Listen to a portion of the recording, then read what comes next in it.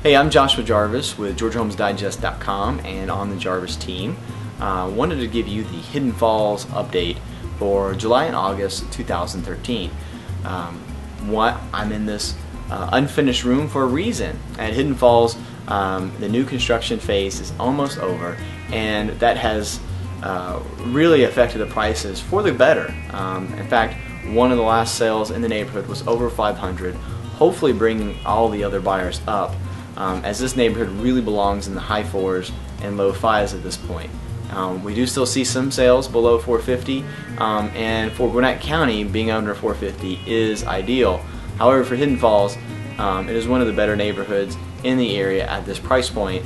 Has a lot to offer, so make sure you're getting every dollar out of your house if you're in Hidden Falls. Don't expect that it would sell in less than 60 days. If you're over 450 though, it's probably going to take anywhere from 90 to 120 days to sell it, and you still have to price it right. You've got to be aggressive at that price point because it's still a buyer's market above 450.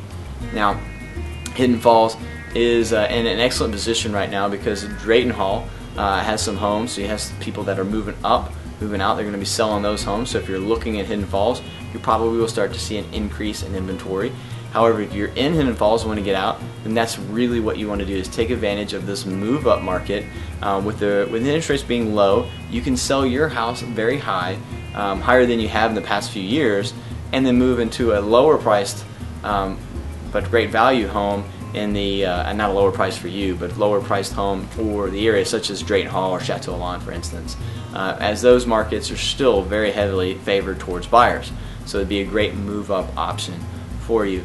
Some things to think about when you think about Hidden Falls though is with the new construction. Hedgerows is still building and is still one of your major competitors as a neighborhood, as well as construction in Chateau Lawn. Believe it or not, in the last 2 months there's been sales in Chateau Lawn of as low as $350. So if a buyer has an option between living in there or living in Hidden Falls, many times they'll pick Chateau Lawn just simply because of the name. So this is your update though.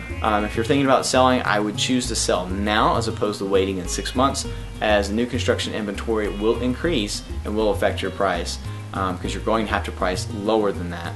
So anyway, if you have any questions, feel free to reach out to me. My name is Joshua Jarvis from the Jarvis team, and you can visit me online at GeorgiaHomesDigest.com or MillCreekGAHomes.com. Thanks so much.